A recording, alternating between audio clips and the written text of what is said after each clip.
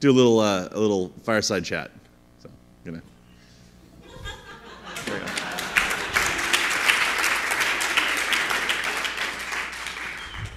What's really nice about this venue is they've got this display right here, so we can know where we are in our slides without having to look back at that wall. It's nice. We're at the fire part right now. Yeah, it's where the wood is. Yeah. Do you see the? There's going to be a spark here in a second. That's how you know. Oh, there it was. You missed it. So Ben did a lightning talk last year about the sort of genesis of Cascadia Ruby, our little origin story, and I wanted to sort of repeat that for those that missed it last year.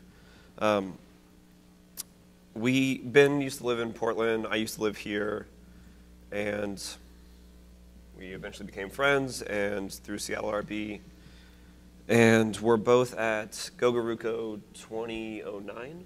I think it had to be 2010. Okay. I think it was the year after the incident that Ryan talked about. Yeah, whatever the year that was. So that would have been 2010. And we were sitting next to each other, like, Josh and Leia really put on a hell of a show, and we liked this, and they really did a good job of that. We're like started enumerating all these things. We're like, and we've been to a ton of conferences, big and small, and we're like, oh yeah, we hate it when this happens, and a lot of conferences do that. And we're like describing our dream conference, and we're like, and I sort of confessed to having tried to sort of half start one in Seattle when I lived here, and he sort of confessed to having tried to half start one in Portland, and we're like, why don't we just like super friends this, and like our powers combined. It's true. And then, we didn't realize what we were getting into. Yeah, and so we did, and we set out to make a conference that was better than Gogaruko, which, if you've been to Gogaruko, you know is an extremely high bar. And I think we beat them in some ways, and did the best we could in others. And that was last year. That's a nice way of saying it. I know. Did the best we could. Yeah, we were better than them in some ways, and we were really not in others. So. But and then we decided, after last year's success, why the hell not do it again? And so here we are. Thank you all for coming out for our year number 2. And I don't know if it's interesting, a bit of trivia about the name. It was originally for a hot second called PAC NordDev. Right. Pacific Northwest Ruby Conference. Right. And then someone pointed out that our friends up north, it's not their north. So all of the Canadians, it's their southwest. So I think Ryan. I remember Ryan coming up with the name.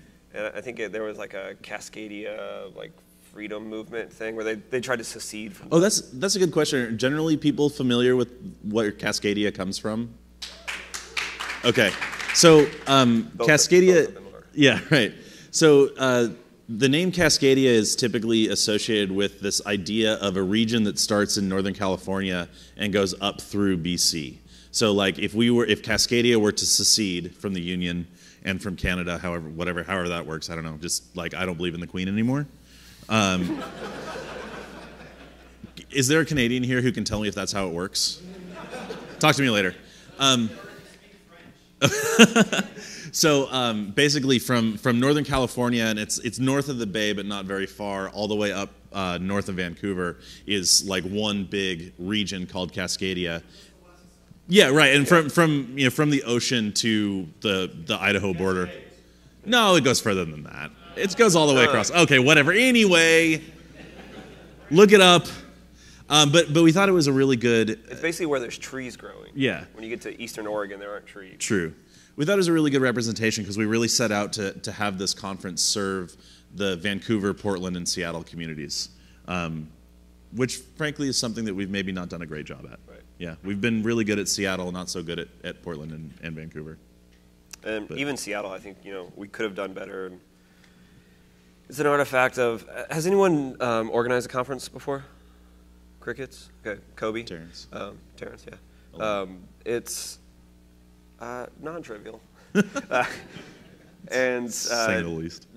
Doing it whilst having like a full-time job and something kind of resembling a life or a boyfriend or girlfriend, whatever. It's taxing and it takes a long time, and we drop the ball on some things. Yeah. Things that we really wanted to do for ourselves, and like we kind of made some bold promises last year, this time, and that we didn't follow through on. So sorry for that, but say again. There's always citrus water. You had me at citrus water. You want to talk about next year? Yeah, sure. So, yeah, sorry, this turned out to be a little bit more of like a real talk segment than I think some people were prepared for. But yeah, this thing that we do is really hard, and next year, in order to make it a little bit less hard, I think we're going to make some changes. One of those changes is we're planning on doing it in Portland next year. It was always our intention to move it city to city, to rotate through Portland and Seattle and Vancouver. We started here because I live here and because it was, you know, it's Seattle. It's Seattle RB, and this is where the community was born. Huh? Never forget. Right. Hashtag. And so we're going to kind of make good on that. We're going to try and do it in Portland next year. It's probably also going to be a little bit smaller of an event. To give you a little insider info, another founding principle of Cascadia is radical openness. And we haven't been very proactive about this, but I think we're both perfectly happy to talk about any detail, all the way down to financials, if you're interested. I've certainly shown other conference organizers our budgets and stuff. And so I don't mind telling you that this room has a capacity of 350. There are 152 people here. We were really ambitious last year. When we signed up for this room, we thought we were going to sell out. And it didn't happen. This year we've got more people than last year, which is great. But we still didn't sell out. And so I think instead of, you know, the other thing about it is that we pay about $30,000 for this venue. And so we want to try to make things easier on us by basically just having a smaller room. So when we move to Portland, we're going to be looking for a space that holds fewer people. Yes. This many people, you know, we want to have 150 to 200 people there, because I feel like I've been to enough conferences around that size now that I really feel like that's the sweet spot for this show. And 300 people here, huh? Yeah, 300 people would have been too big, and so I'm kind of glad that we never got there.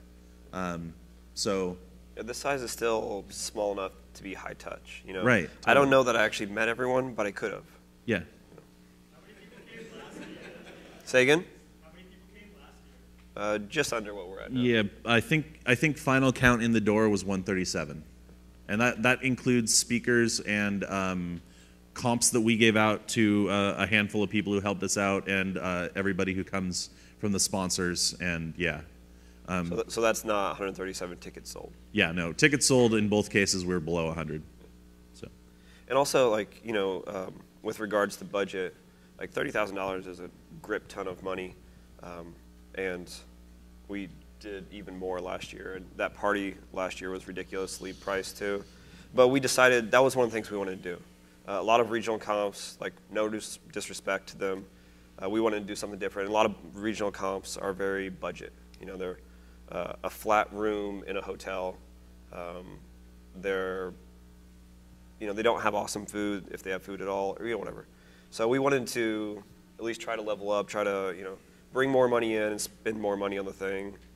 And this year, there was a scary moment where we had the Google Docs spreadsheet, and there was this red number that we wanted to be black. And so no joke, it went from very seriously red to very slightly black in the course of one day, and that was the best day of the last 12 months leading up to this conference. Hair stopped growing out. Yeah, it was. I mean, it was 5 digits before the period, and then the next day it was a digit or two after it, or in the black. So, and that was, you know, just like a bunch of sponsor conversations that had been going on, sort of all came together at once. Yeah. So, but like we're not joking when we say we couldn't do it without sponsors, because that day, like, our names are on a contract and we've signed a deposit, or like we've given a deposit. It's like we're paying that money either way. Yeah, and actually it's I don't want to get too sidetracked in this, but I'm happy to talk about it individually later. Steel City Ruby Conf is going on right now. In fact, they're 3 hours ahead. They just wrapped a little while ago, and that came as a surprise to both of us. We contracted for the same dates, and we just didn't know. And when it came up, it was kind of scary. Like, and we went through a time where we were seriously thinking about canceling. And then I looked at the contract and realized if we did, we were on the hook for a lot of money. And that's not. I mean, being on the hook for a lot of money isn't what kept us doing the conference. We did it because we wanted to, and we thought we could still do a good job, and we did. I mean, everyone I've talked to has told me it was good. So.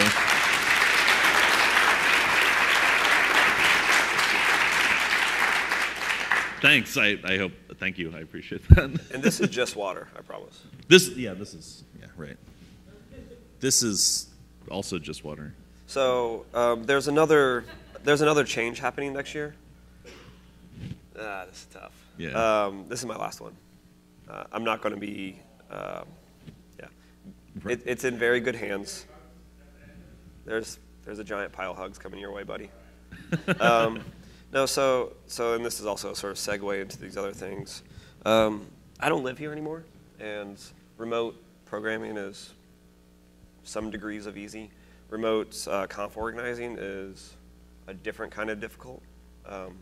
Like this space last year, we agreed upon after, like, you know, he had seen it, and I had come up here to see it, basically. And I was in town for a weekend. We ran around looking at spaces. And, you know, flying, whatever, 3 or 4 hours just to, like, look at a building is sort of weird. And, like, the party, I had nothing to do with that. It was all on them. And they did It was barely me. Right, it's all on Karin. Yeah. And they did a great job with it. And, like, I had a good time. I drank for free all night. Lemonade. Just like every night. But doing it remotely is super hard, and I'm not moving back here. I mean, I like LA. And I also do another conference. We mentioned this yesterday. I do Farmhouse Conf in my backyard at my house in Hollywood. And I've done 2 so far, and they were a year apart, and I've decided to move that schedule up to 6 months apart, to a year. So the last one was in May. Or both of them have been in May. The next one's in November, and the one after it will also be in May. And I think 2 confs a year is sort of my capacity. And you know, I think we've made a good thing. You know, like, you know, my voice is a part of what this has become, and I think it's in good hands. And I think Ben and whoever he chooses to work with going forward will do a good show, and I'll probably come to it. Unless it's scheduled against Farmhouse. Right. So. By the way, Shane's not going to pimp it himself, so I will. I went to Farmhouse in May this year. It was in May, right? Yeah. Who else did? A couple. Yeah. Yeah. So it was seriously a very different experience to anything that I have done.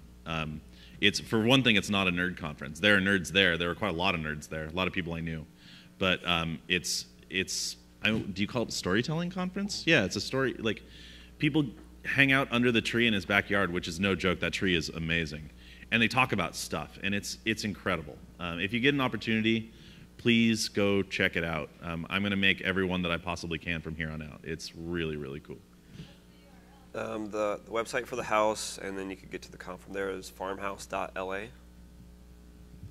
which is the Laos country code, but they bill it as like a city. And in like full disclosure, the next one is the same weekend as RubyConf. So if you're going to RubyConf, I'm sorry. I'm sorry you're going to RubyConf. I'm sorry that there's a scheduling conflict. If you're not going to RubyConf, I would love to have you. You should go.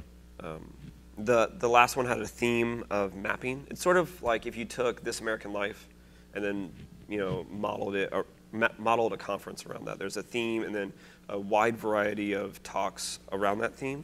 So the last one was mapping with an M, not sleepy time. Although a napping conf would be awesome. That's what I'm doing tonight. Yeah. So there was a talk about anarchist revolution and social media, and not the way that you would expect. There was a talk about navigating the gender landscape, and that gender is not a binary. And that, by the way, that's a talk that everyone needs to watch. Yeah. And yeah. It was, yeah, I mean, almost everything. I mean, I'll be honest, there were things I didn't particularly like at the last Farmhouse. That's the way it goes. But they were all super high quality. I guess it's more, I would say that there's stuff I didn't agree with, but I learned a lot, and it was... There was a talk about the life cycle of someone in Skid Row. There was a talk about... definitely, like, their videos, right? Yeah. Please go watch them all. Start with the gender landscape one, though. Yeah, that was Maggie Mayhem. Yeah. Who is a sex educator and pornographer from the Bay Area. All the videos are on the website, farmhouse.la. Kobe has come down both years. And seriously, like, Kobe's a powerhouse, man. Like, Confreaks is not a little bit awesome. It's a lot of bit awesome. And it's, overwhelmingly Ruby stuff, but that he does things like Farmhouse Conf is a real testament to his character and his level of awesometude. So the last one, like I said, was mapping. The next one is November 3rd, which most places in the country will be chilly by then. We'll still be kind of warmish in LA. There were maybe 10 or 12 folks that camped in the backyard. You're welcome to do that too. And there's a party afterward, and it's like a whole day, 3 meals catered, and da-da-da. And some of our sponsors for this were also sponsors of that. The next one in November, the theme is disruption. I have 4 speakers lined up already. Andy Bayo, who is most notably, he's the one that posted the video of the Star Wars kid years ago. He was also the CTO of Kickstarter, and he's putting on XOXO Conf in Portland, etc. Shepard Fairey, who's done a lot of things, but is probably most known for the Obama Hope poster. Kate Darling, who works out of the MIT Media Lab, and Caroline Woolard, who does like alternative economy stuff out in New York. And our gender balance here is very not great, and that's also true at like tech confs in general. With Farmhouse Conf, I tried an experiment of doing 5 women speakers and 5 male speakers, and so far it's worked really well, and people have been sort of responsive to that. And the female attendance is a little bit better too. I think it was about a third, 2/3 split, so that's something. So Farmhouse Conf 4 is going to happen as well. Its theme is future. I don't have anyone lined up yet, but it'll be in next May. So yeah, this is my last one. So I'm spending more time focusing on Farmhouse Conf. And if any of you, sincerely, if any of you ever come through LA and you want to hang out or hack or whatever, I sometimes have a couch that you can sleep on. I have a dog. Drop a line.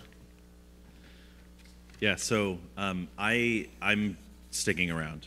This is I like doing this. I like being part of this. I want to keep doing it. It's it was really hard to do this year with 3 organizers effectively.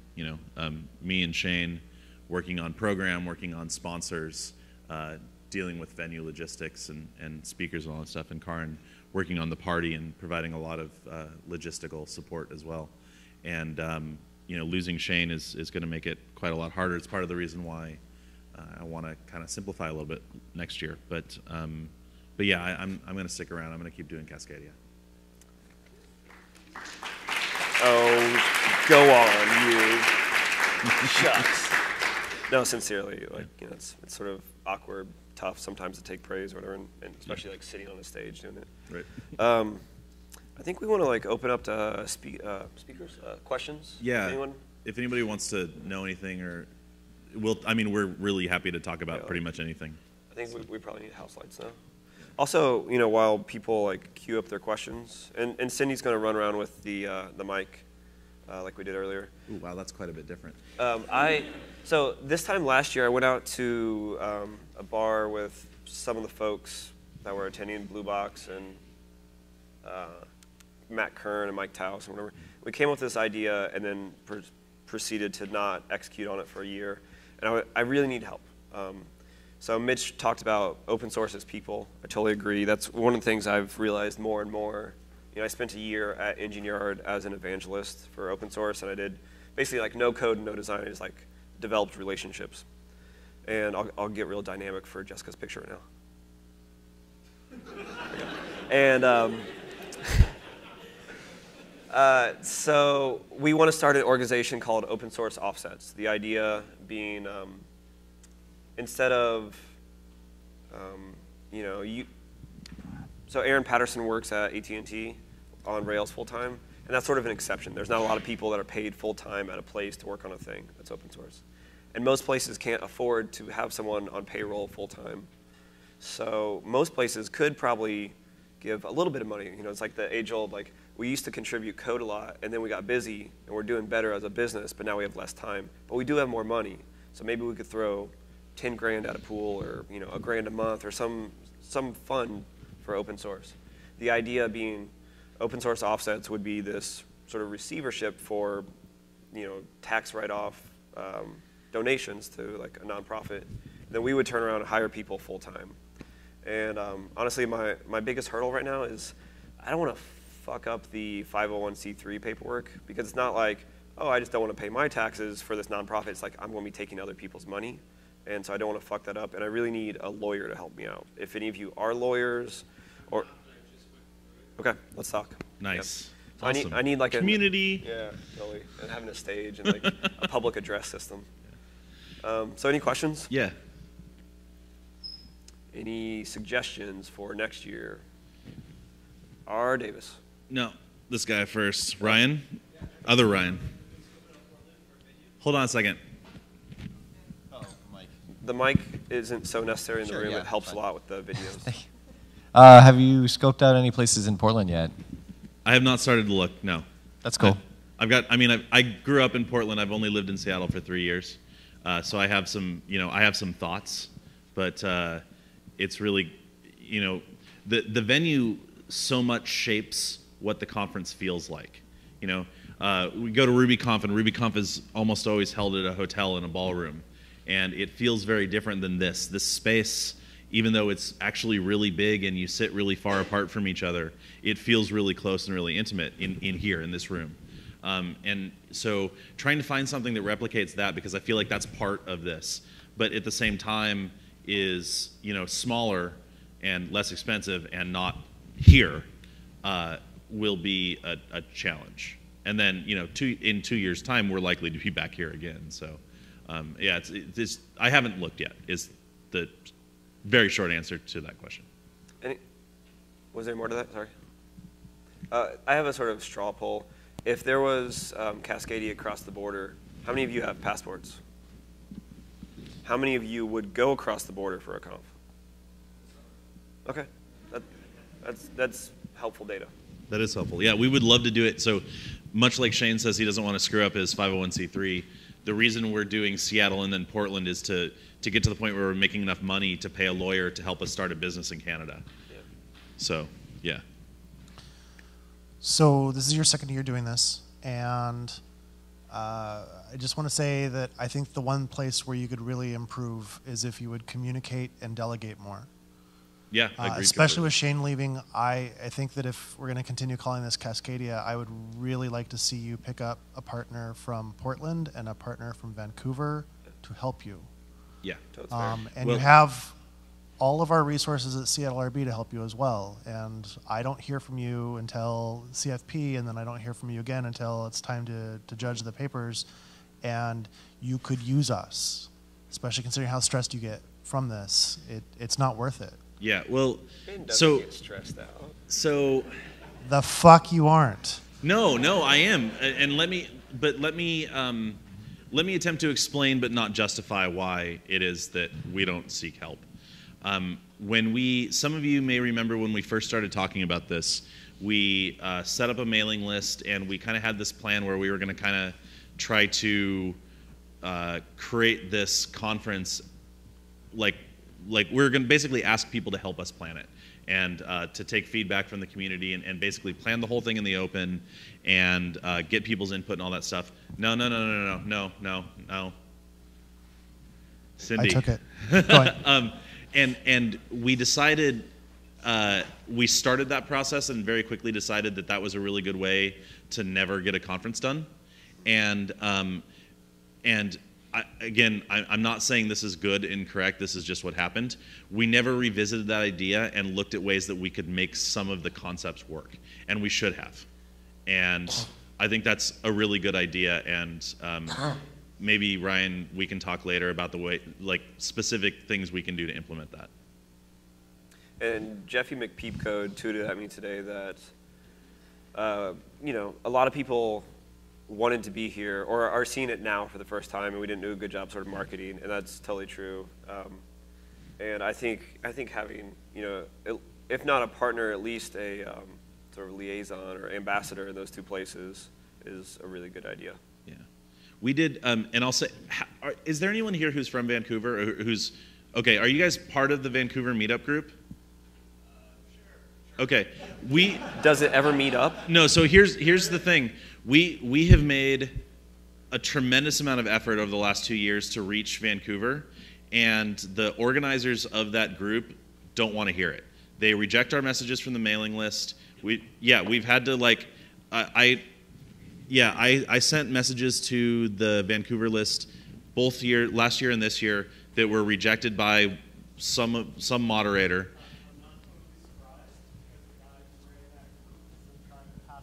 Someone else for the last 2 years. Could you say all that again into the mic? The person who runs that group has been trying to pass it off for the last 2 years. He doesn't want to do it anymore.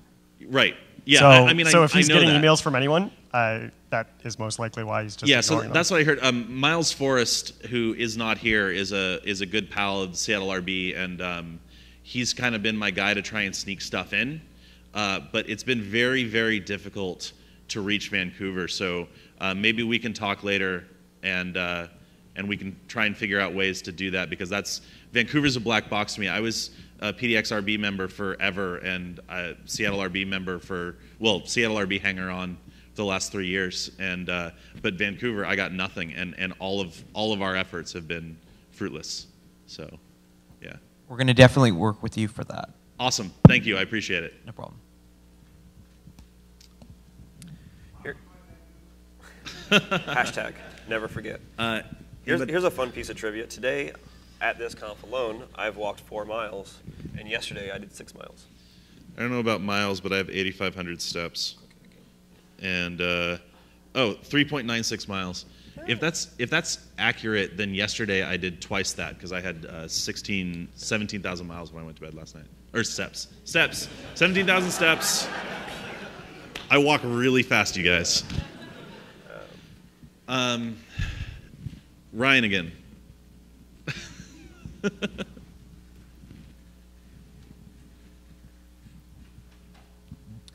I really liked Ryan Davis's comment, and I just wanted to elaborate on that. I think what the difference of trying to organize a conference by committee is versus delegating and communicating. It's the difference between push and pull. So figure out what the fuck you want, and then tell us what you need. Yeah. I appreciate that you translated that to nerd so we can understand it. Yeah. No, I had not thought of it that way, and I think that's a really, really good point. Thank you. Wilson, do you have any questions? That's unusual. Where did you fly in from? From Portland? Are you out of Florida? Who traveled the farthest? Where did you come from, Ro? No, not even close. Okay. Katrina came from Oslo. Okay. Who bought a ticket that traveled the farthest? Yeah. Okay, so outside of speakers, who traveled the farthest? What do you got? Oh, but outside speakers, though. Yeah. Aside from speakers. So we have like the West Coast represented well. Is there any inland? Cool. All right. Well, I mean, it's Portland, Seattle, everybody, and 2 from Vancouver. and a bunch of San Francisco. Oh yeah, whatever. And San Francisco I mean, by hi, proxy. thanks. I love these kids. All right. Nice. Okay. Nice. Sweet. Cool. What do you got? Idaho? Awesome. Yeah. Cool. You had to cross mountains to get to us. Anything else? Anybody else? Let me double check my list here. We're also, I mean, of course, perfectly happy to talk about this stuff, not while we're sitting on stage and you're on a mic. So, Kobe. Hold on. Microphone check. Okay. Yeah, I do organize a couple of conferences, so I know what these guys go through to make this happen. But one of the keys is, and Ryan hit it, and the other Ryan hit it, delegate tasks, not decisions. But other than that, I think we should all give them another round of applause for the effort that they've done and for the commitment it takes to make it happen.